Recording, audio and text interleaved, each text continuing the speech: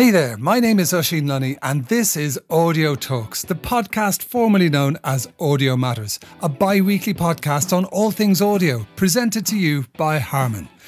Every episode we will endeavour to bring you some of the most interesting, insightful and innovative people from the world of great audio. This week's episode is called In Tune with the Senses, the secrets behind a unique sound DNA, and is all about the fine art of sonic branding. And I am thrilled to be joined by two exceptional proponents of the art, Suzanne Ciani and Marijn Roozemond. Suzanne is a 5-time Grammy Award-nominated composer, electronic music pioneer and neoclassical recording artist who has released over 20 solo albums, including 7 Waves and The Velocity of Love. And her work has been featured in films, games and countless commercials. Suzanne has provided the voice and sounds for Bally's groundbreaking Xenon pinball machine, created Coca-Cola's pop and pour sound, and carved out a niche as one of the most creatively successful female composers in the world. Marijn Roozemond is Strategy Director at MassiveMusic, one of the leading creative music agencies in the world. They help brands find their voice and tell their story through music. Welcome to the podcast, Suzanne and Marijn. I'd love to start with you, Suzanne. When did you first become aware of the relationship between brand identities and signature sounds? I was deeply involved with the Buchla electronic music instrument. And I had gone from Berkeley, California, where I worked with Buchla. I went to Los Angeles, where I tried to introduce the Buchla to the film community. And then I landed in New York because I was doing a solo Buchla concert. I very quickly became hungry and needed to make money. And I realized that advertising was the one outlet that really had an opening for me because the record labels were looking backwards. They wanted something they already had.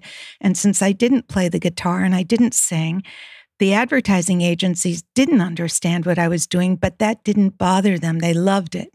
So I became this brush fire of fascination in advertising because I could create new sounds. And for me, that was a very instinctive thing to do. It opened up a whole new avenue in advertising. And it was quite lucrative as I learned how to navigate the various systems of royalties. What was the main difference between composing music for adverts and this new field of logo design? Well, one thing that comes to mind, I remember, I love the small form. You know, in those days, commercials were maybe a minute or a half a minute, but a logo could be anywhere from 1/3 of a second, as in the case of AT&T, to 3 to 5 seconds or 20 seconds for Columbia Pictures. And I loved that microcosm of sound design.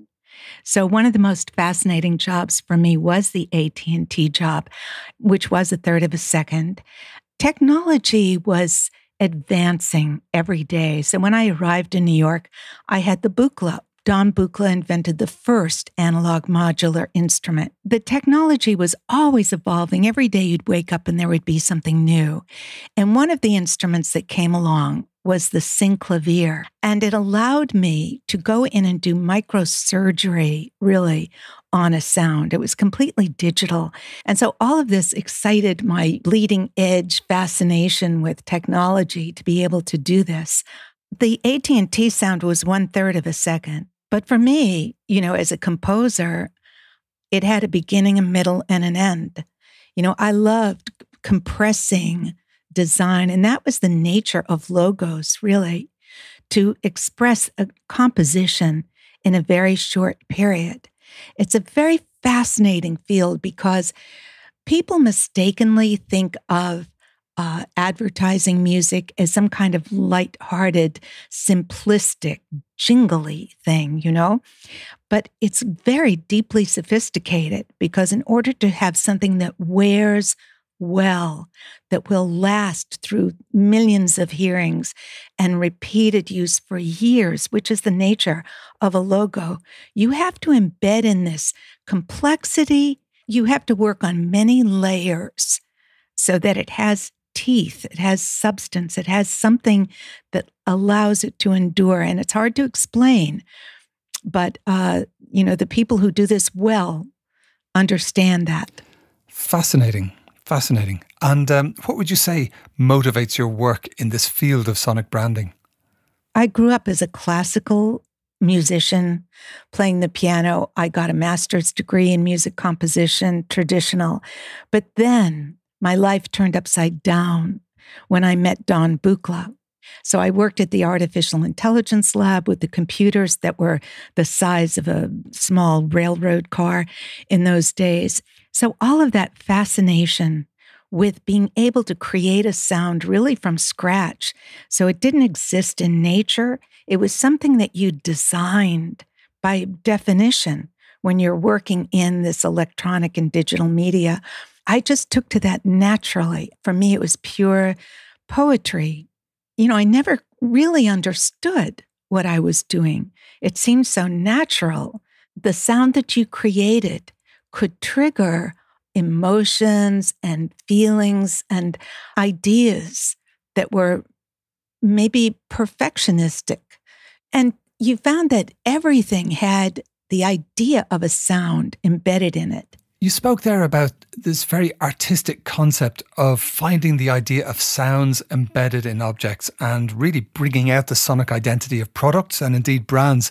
But of course, you also had a parallel creative life working on your own releases. How did you find a balance between your commercial work and your own very personal recording projects? I thought of myself as a recording artist from the beginning. But because I could not get a record deal, I realized I had to self-fund my own recordings and self-produce them.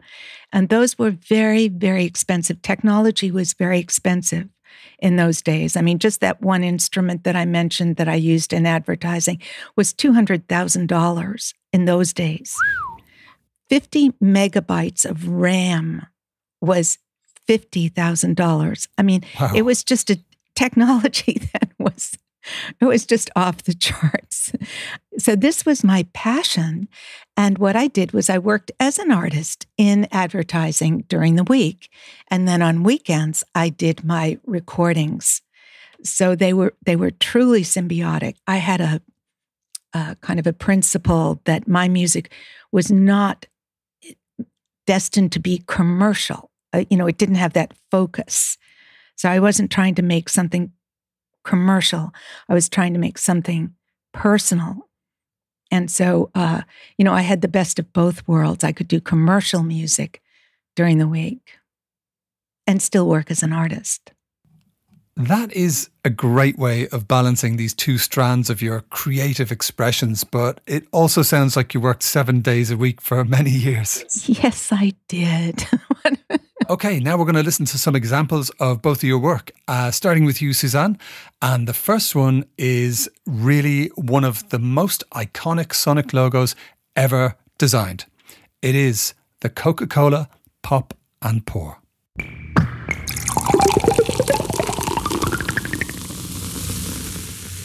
The Pop and Pour was really pivotal in my career in many ways because Coca-Cola was, as you can imagine, one of the largest accounts in advertising. And I had been knocking on their door or on the agency's door for quite a while until I kind of made it open. So I knew that my work in advertising was my way to bootstrap my recording career. And so I was unabashedly focused on money because I needed it. I needed it for my art. And by that time, I had figured out some of the way that royalties worked. And when Coca-Cola asked me to do a sound, well, they just presented me with a blank space and said, "Can you do something in there?" And I said, yes. Of course, I always say yes. And I thought to myself, well, if I do a sound for this one commercial and it fits in this commercial, it might not fit in other ones. So I, from the beginning, focused on designing a sound that would work any place, which meant It didn't have a pitch center. It didn't have a particular melody. It was an abstraction. And I came up with the idea of the bubbles, which electronically were not difficult to produce, really, because you take a very low, say, sawtooth waveform, and you put it into a bandpass filter and you pick off the harmonics, and those become the bubbles. And then the white noise on the buchla, there's nothing to this day as good as the white noise on the buchla. And so, doing the fizz was another natural thing to do. So anyway, this sound was generic enough that they could use it in every commercial all over the world. And so that was, ka-ching. Yeah. Wonderful. And now we're going to hear the Liberator Atari TV spot, which may appeal to fans of the Netflix series Game On. 3, 2, 1, blast. You are hurled into hyperspace. Your mission, save the human race. The Atari Force, your only friends. Defend your life till the battle ends. You're the Liberator. Well, that was an example of a more, complete commercial, because it had a vocal and a rhythm section. And, what we did that was a specialty was the integration of electronics into more conventional instruments. When I first came to New York and I was doing session work, I was always upset because they would ask me to do electronics, but there was no room for it.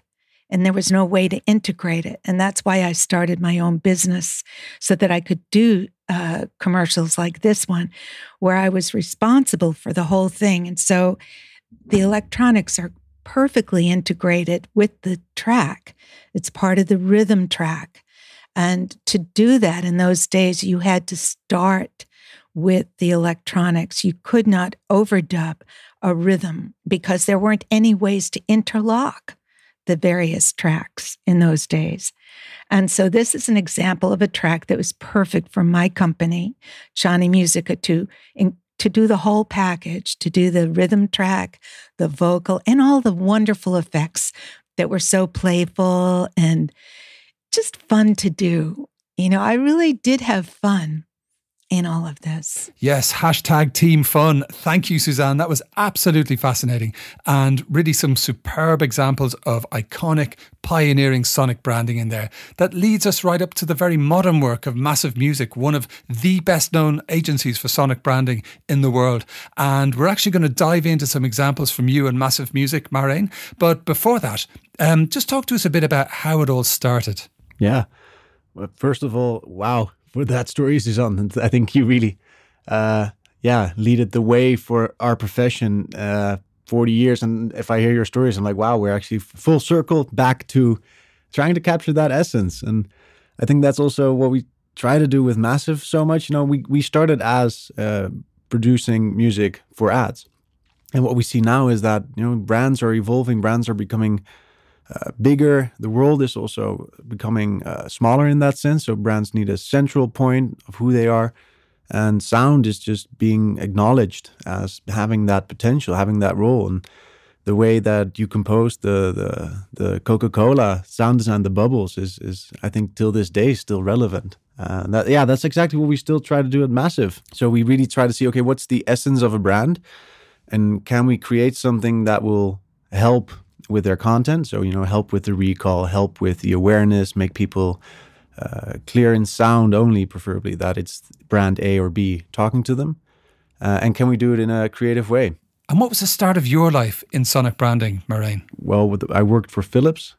So actually I started as a brand consultant, but 5 years ago, one of the first projects I did was also working on the sonic identity for Philips, where we were asked to create a logo, a sound logo. They had a sound logo, but it needed to fit the new identity, the new proposition moving into healthcare.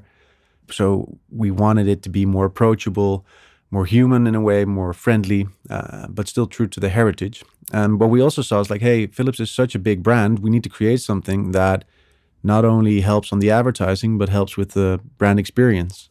So preferably something that could live in their products and, all their touch points.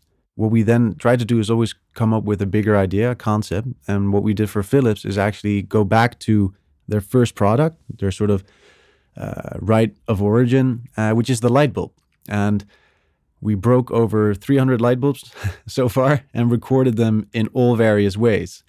And then we sampled them and we created what is known as a contact instrument. So it's really a virtual instrument of all the possible sounds that we could get of a light bulb. And, from plucking the glass to playing the shell with a cello bow, to, rubbing them together, getting weird kind of textures, and then kind of forcing ourselves, okay, whatever we composed from music to UI sounds, let's take this instrument as the basis.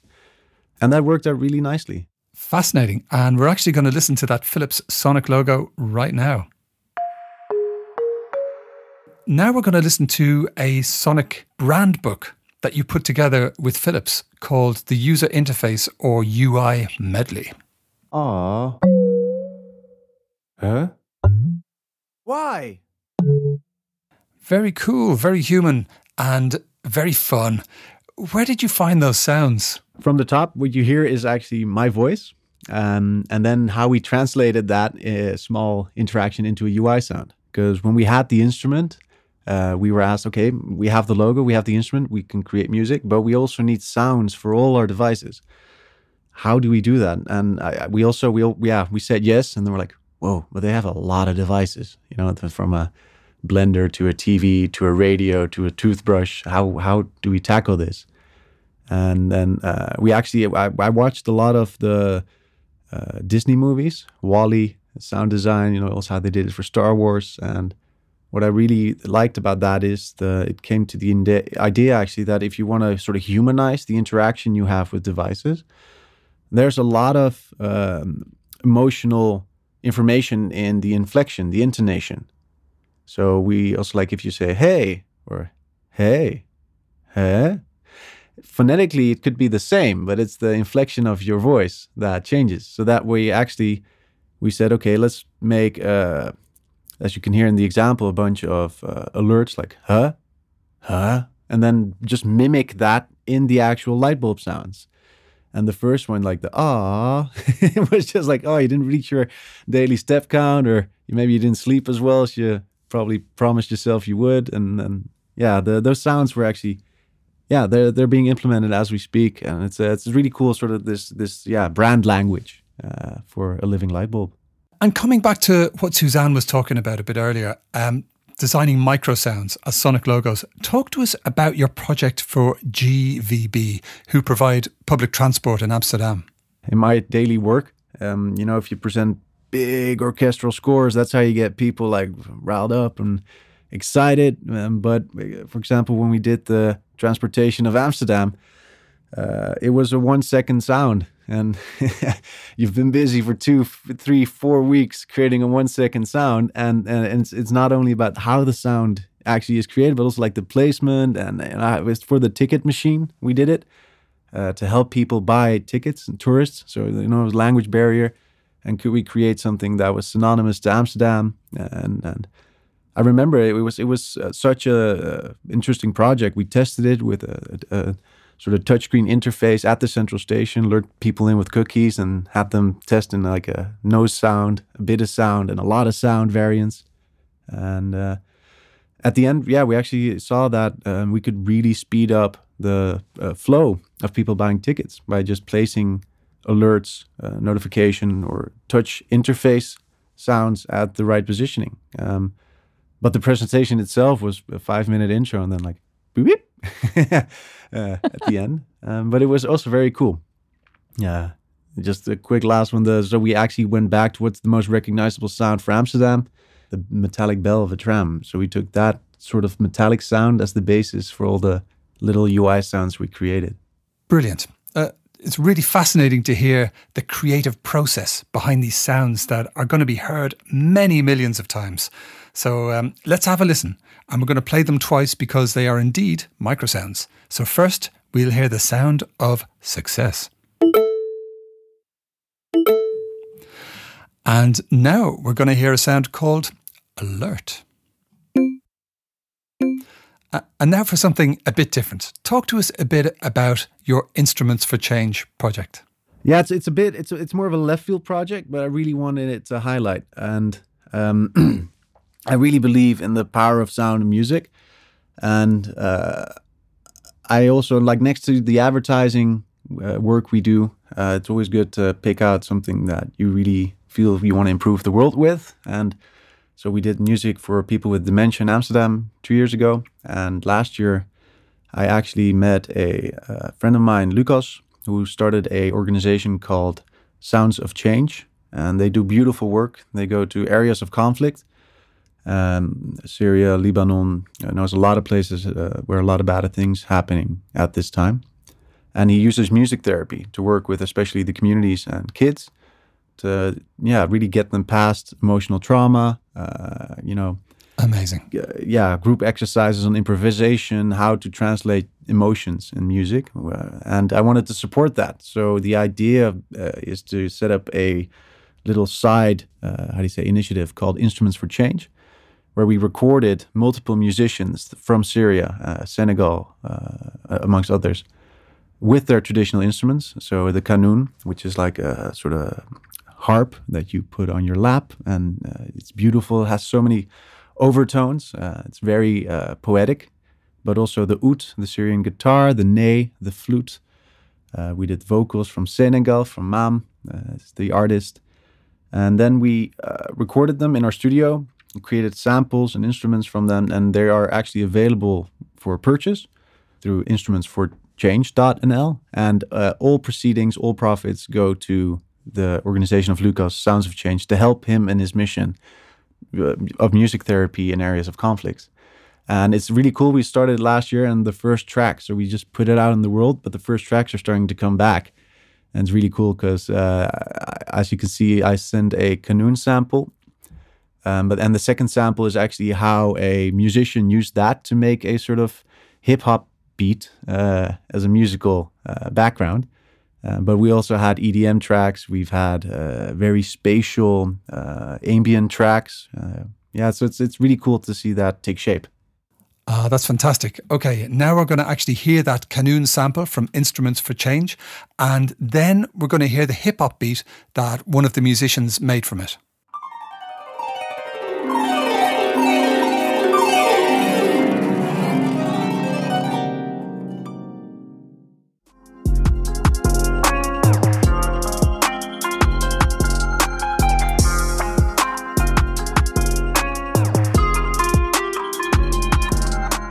Love it. A great project for a great cause. Marijn, from your perspective, why is sound so powerful in our lives, and how do sonic logos fit into all of this? I've played music my entire life. It is the shortcut to emotion. I always love the quote, if art's how we decorate space, music is how we decorate time. For me, that is the beauty, and that's the uniqueness. You can speak a language that is global and speaks to everyone and anything that has emotions. And I think what we're trying to see now as well is, we react faster to it than visuals. We can say so much information. I think also with the rise of voice assistants, a little UI sound here and there, a little sound logo can be so much more effective in sending that information across to the listener. I think it's music is unique. I think that's also what it brings everyone here to Massive. It's the passion and love for music, and having an opportunity to do that and be working with it every day is a blessing.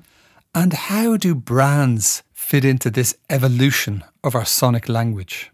Brands are becoming these entities. So you also see a shift of, it's no longer linear communication, it's building a relationship. It's good to know that what you're creating, you try to create with a soul and a purpose, and you're proud because you created something beautiful. Has our relationship with audio and sonic branding evolved in 2020 during the pandemic? What we already saw is that, how people listen is changed. With Spotify, I think context is very important. So you pick your playlist, you pick your mood more than you maybe pick your artist or your CD. And I think for a lot of people, the COVID was also, a period of pulling the brakes, taking a breather, and the sky was no longer filled with planes, and I think a lot of us didn't have the daily commute or the open floor work environment. And of course, it's a terrible situation, but I also hear a lot of people being more zen, so to speak. Well, we also see we're Zooming like crazy. We're all wearing a lot more headphones than we used to. It's changing also the human interaction. I think the scientists actually said, because we don't have that body language in interaction, the Zoom fatigue is actually a real thing. Yeah, I really agree. I'm wearing these lightweight JBL headphones, and you really notice the benefits after a day of Zoom meetings. It makes a big difference to how you feel the next day.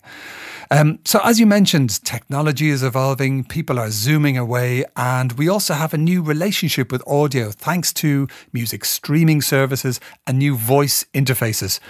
What do you think the future holds? It's going to be very interesting because I think, it's developing at an accelerating rate. So what I see is that, insurance brands have apps. I think toothpaste brands now go to Google Home. The weather is on your watch. I think what happens is you will create your own sort of system of brands that you prefer, and they all live in the digital space because of the Internet of Things. Everything's connected. But I don't think that will necessarily create a rise for the desire of visual interfaces. People actually want to decrease their screen time. They want to have less notifications, less alerts, less of their attention divided. So what I foresee actually is more, you sort of define what brands you want to interact with, and then you want to do it in very short, routine, automated sounds and snippets, and actually trust that sort of ecosystem of brands to just facilitate around you. So I'm also, I think that there's going to be a lot of routine and a lot of sharing platforms.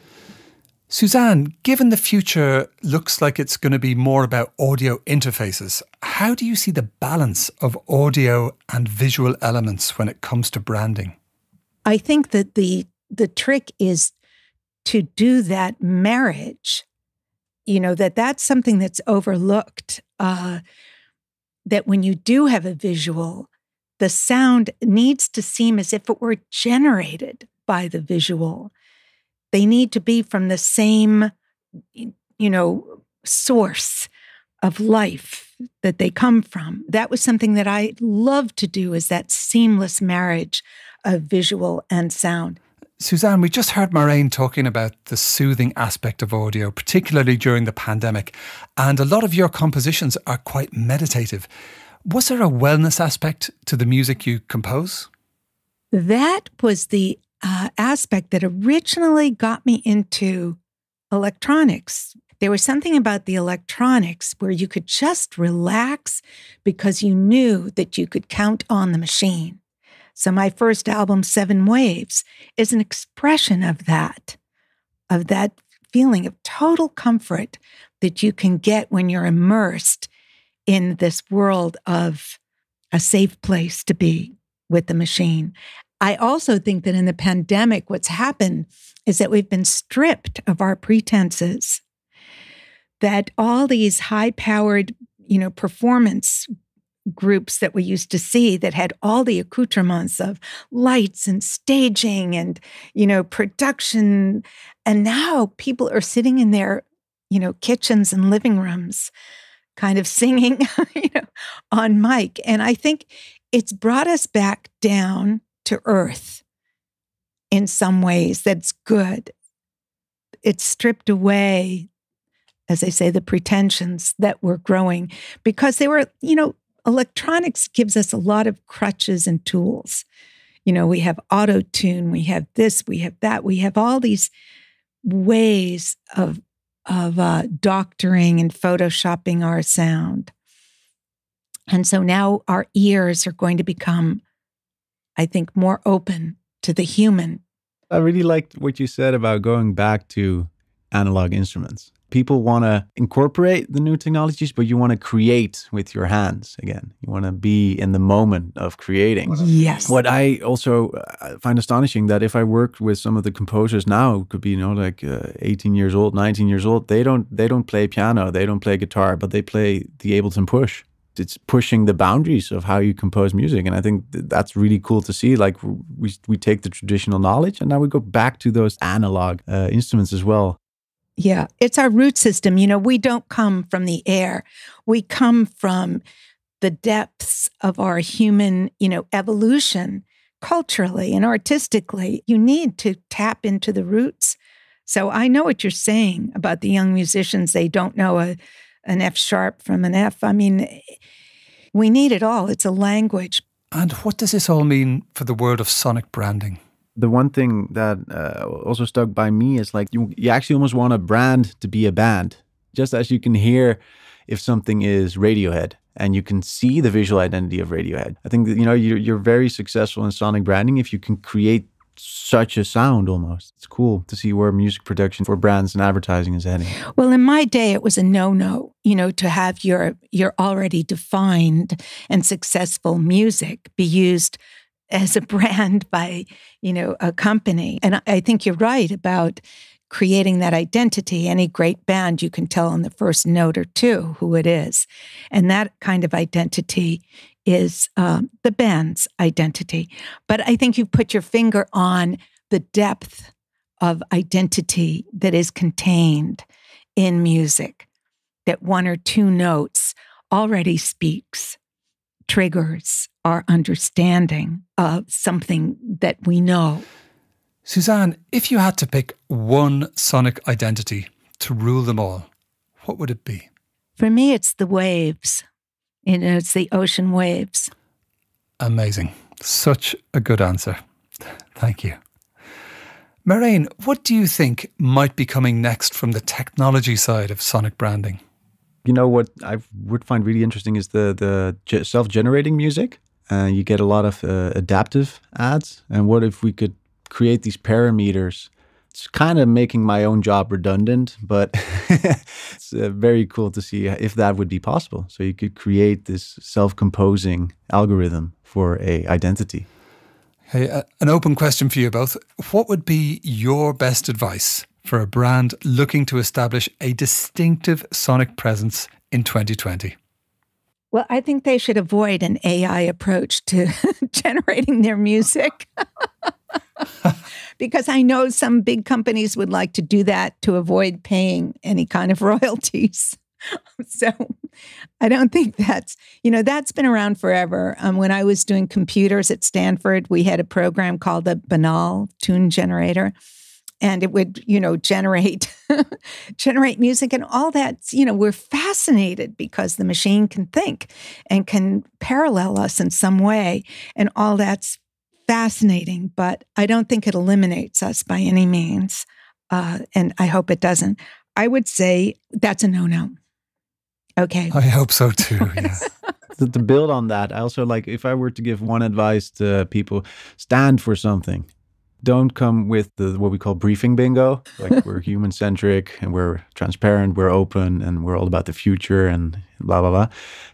Stand for something. And you might have a few haters, but that's okay. Don't get too many stakeholders in the room. Create a small team and make something that you feel proud of. And might rub against a few people in the wrong direction, but that's okay. And that's how you make something memorable. So there you have it. Avoid AI music composition and avoid briefing bingo. That's some solid advice. Thank you. Suzanne, you had a really interesting project around a GE beep. Talk to us about that. They came to me with a dishwasher. It was the first dishwasher that made a sound. It made a beep. And they wanted me to do a score for this, dishwasher. And so I recreated the beep. And I orchestrated it into a language so that the dishwasher could really talk.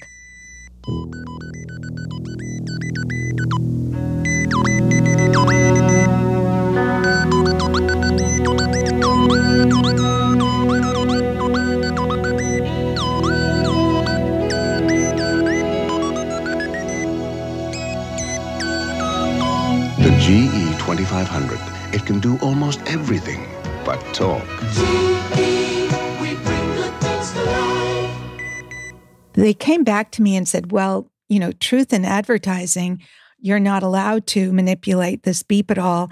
And I said, well, if people listen to 30 seconds of this same beep, they will go crazy and it won't work. And so, they allowed me to do this approach, and it won every prize there was to win in advertising. It was huge. It was called the Beep. And then we had cousin of Beep and son of Beep and, nephew of Beep. And, so it became a whole, trend. It was kind of a moment in time in history of, taking technology that was coming out in products and finding a voice for it in the world of advertising. That's a brilliant story. I love it. I can see you there fighting your corner against some executives who could benefit from some education, shall we say. I mostly ignored them. Yeah. You get a great sense of your personality through these stories. You really had to forge your own path and build this sonic branding industry. And at times, it sounds like it was against the immediate wishes of some clients who were perhaps less receptive to your pioneering compositions. Well, I'm sure Marijn notices the same thing, that input from clients very often is counterproductive because it's so hard to talk about sound, and you have to limit that interaction because it's confusing for us who are sound people and music people to interpret, what they're trying to input. In the beginning, maybe I tried to listen too much, and I learned quickly not to listen. And when I built a studio, the clients were put in a glass booth. Nice. Where they could see the production, but they weren't allowed to talk except for very specific times. A soundproof booth for your client. I love it. Clients under glass. Clients under glass. Very handy. I don't know if you run into that now. Well, yeah. I think what we also see is we had a running joke here as well. At a certain point, you're at version 12, diff mix 3, final VO cut 4, and then, and you're like, right.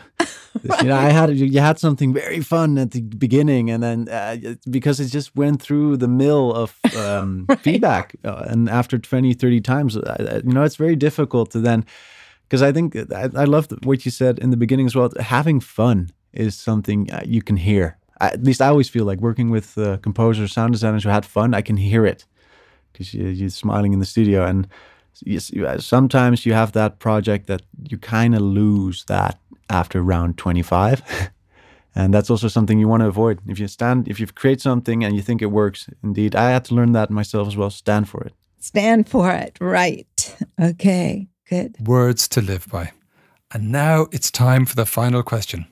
Every episode, we invite our legendary guests to add a track to the Audio Talks playlist on Tidal.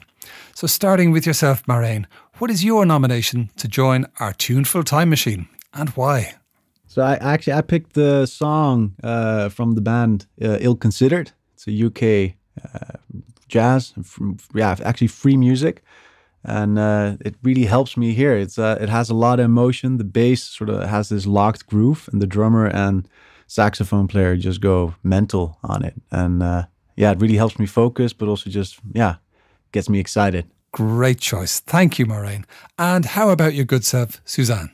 Well, I know you're not looking for the Goldberg variations played by Glenn Gould because, that's what I listen to. But I like Billie Eilish a lot. And, she has a piece, I guess, called Ocean Eyes. And of course, the ocean is my domain. So, that speaks to me. So maybe that's more in keeping with your list. Wonderful. I think we should add both of those. Tremendous choices. Okay. My own addition to the playlist for this episode is Simple Dreams of Simple Days by Mike Slott, because he's a phenomenal producer who I think is really walking in the footsteps of the great analog synth pioneers.